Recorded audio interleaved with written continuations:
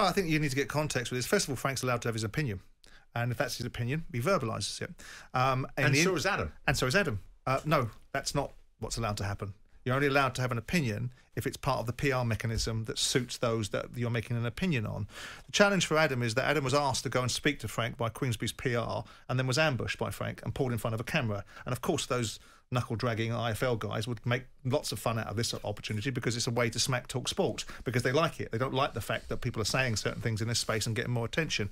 Look, I think it's fair comment for Frank to pull him up. The tragedy of it is that facts always trump sentiment. This ridiculous argument that's going on at this moment in time between this platform, ostensibly primarily myself being involved in this conversation, and Adam Catterall and Frank Warren, who's protecting his own position because his cash cow is Tyson Fury. So he's going to say whatever he thinks is going to be able to make sure that his relationship with Tyson is maintained. Nobody has taken liberty with Tyson Fury.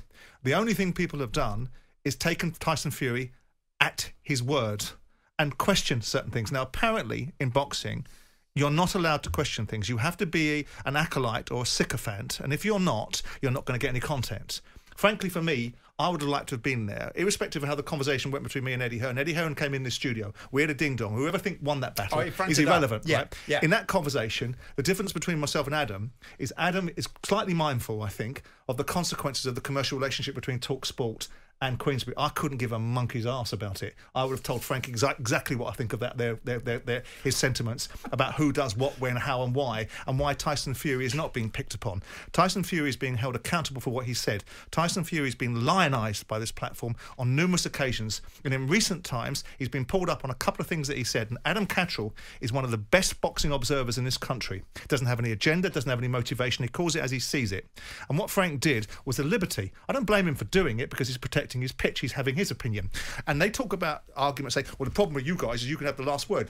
They won't have the balls to come in and debate people because they can't. Spencer Morgan, who runs Tyson Fury, turned around saying that my health is a reason why I've been vitriolic towards Spencer. No one picks that comment up, thinks that's a bit beneath the belt. Or Nigel Benn or Conor Benn or any of these guys that get upset by things. Yeah. They won't come in and debate because you know why they can't debate it? Because they can't debate what's in front of their eyes because they don't like being confronted with the truth. And Adam has done it and he's backed it up. He's backed up every single... When Adam says we've been served lager, what the bleeding hell was Derek Chisora versus Tyson Fury at Tottenham Hotspur Stadium in December? I don't care whether Frank rants and raves about the fact they sold the stadium out.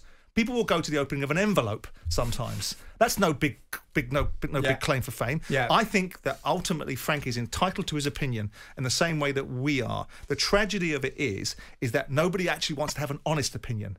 Nobody said Tyson Fury was ducking Alexander Usyk. What was said in response to Alexander Usyk's management team, who were the ones that accused Tyson of ducking him, was if he is ducking him, after all the noise that we hear from Tyson, then he should be ashamed. What's wrong with that? Right. All of a sudden, that's a major offence. Absolutely. And the battle is, and of course these YouTube channels will love it. Yeah. Because talkSPORT's cast a sway through the boxing world, and all of a sudden, it's been put in its place because Queensberry won't talk to them. I criticised Simon at the start of the show, didn't I? But this is what he's good at, isn't he? Protecting people, his colleagues. You're trying to get back in favour? No. Because that's one of his star qualities, yeah? He doesn't like former players. He doesn't like current players. But one thing he will do, he protects his colleagues. He's done that extremely well there. Although Frank Warren did, obviously, you'd expect him, wouldn't you, to support his... I think Frank's got a right. You can't say that Adam's got a right to opinion without Frank having a right to one. So who's the fellow, Spencer Morgan, is it? Yeah, he's Tyson Fury's manager. Well, let's have him on. They won't have the courage, Jim. Spencer Morgan, I know you'll be listening. Come on Thursday. And you know what they'll say, Jim? They'll say, we're not giving you content. Because if you come on and we come on, we're giving you clicks. No, it's a falsely impact. We give you airtime so people recognise you more, and you give us content. That's how it works. Yeah. But you won't because you cannot deal with the argument. Okay, well, Spencer, don't be shy. Come on Thursday. Let's all be pals again. No chance. This is a nonsense. Let's see if he does it. We're coming up to 10 to 12.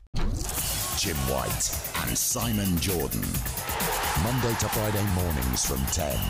On AM, on DAB, via the talkSPORT app and on your smart speaker. talkSPORT.